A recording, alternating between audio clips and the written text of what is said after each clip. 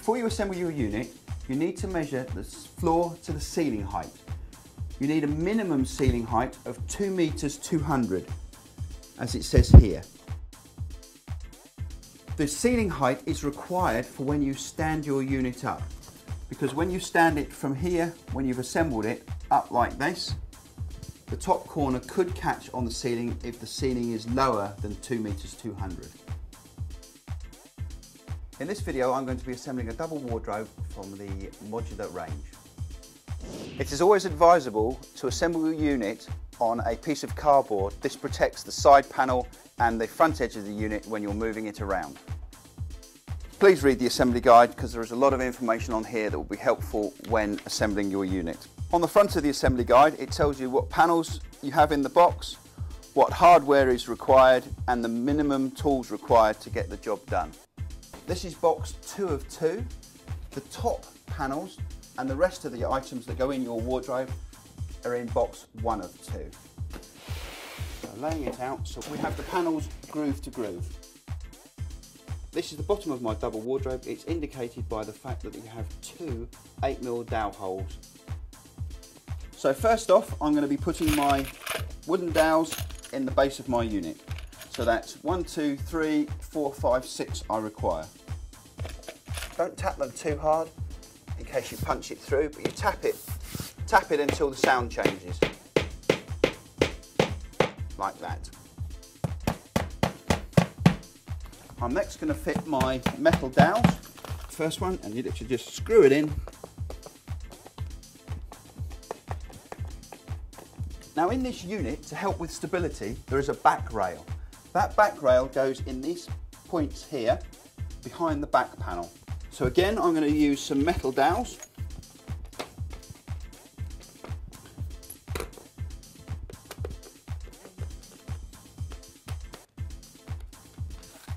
Taking the 8mm wooden dowels, you can push them down, but it may require a gentle tap with a hammer, and you tap until the sound changes. There's 2 ways you can put your shelf in. You can either put it in when the unit's upright, after you've decided where it goes, or if you know where it's going to go, you can put the fittings in at this point. I'm going to put my fittings in now. I'm going to put mine in just above this position here, which is where I'm going to put my hanging rail. So you put them in at this hole here.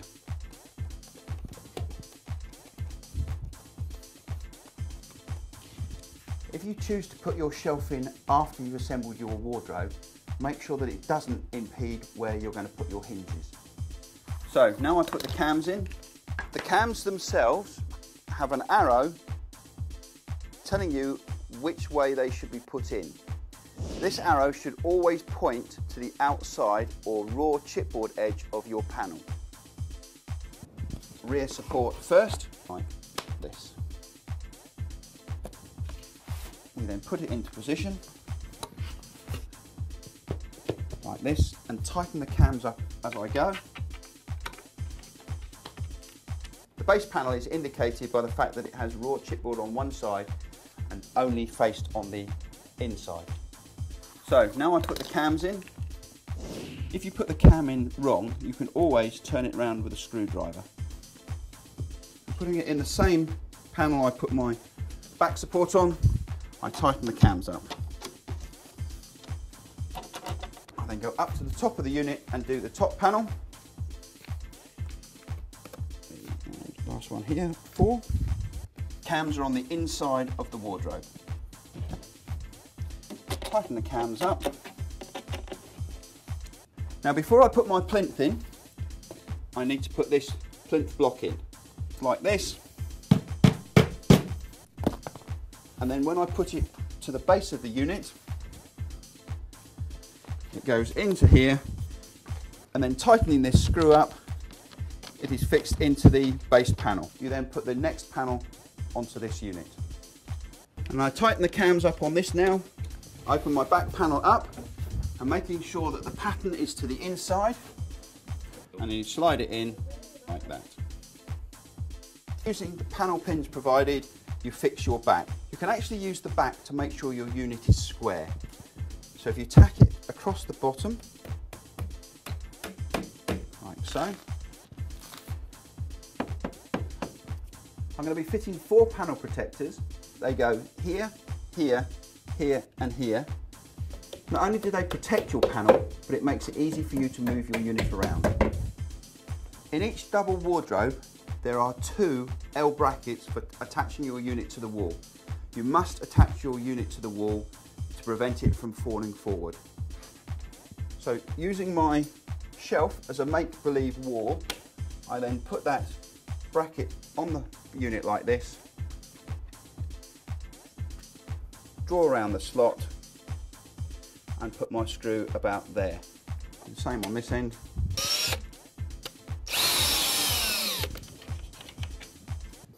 I'm now going to fit my shelf supports.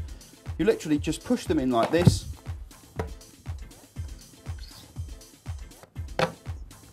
Once you've got all 4 in, you take your shelf and keeping the ABS to the outside edge, I'm going to put it onto the 4 shelf supports that I've already pre-inserted.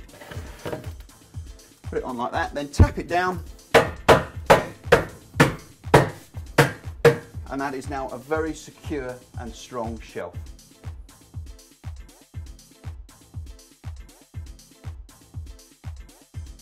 The hinge comes in 2 parts, the hinge plate and the hinge.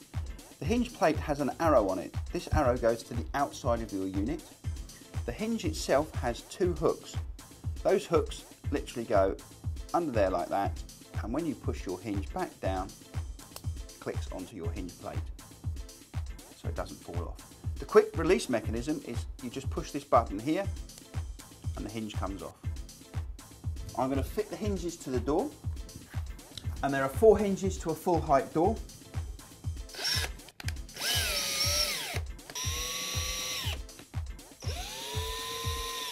In your assembly guide, it shows you where the hinge plate should be positioned, and if you count up the number of holes as indicated on the assembly guide, your hinge plates will be in the correct position.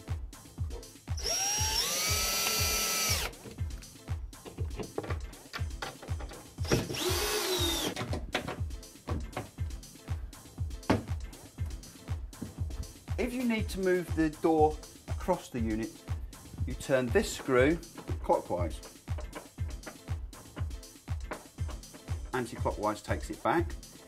If you want to move the door in or out, you have to loosen all 4 of these screws on the 4 hinges, and the door can then be moved in or out.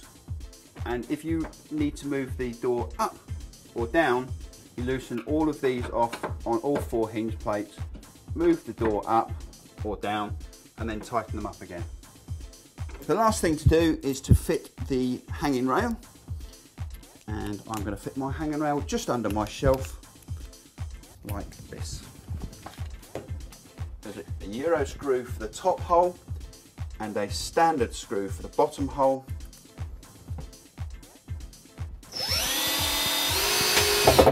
Fix it in like that.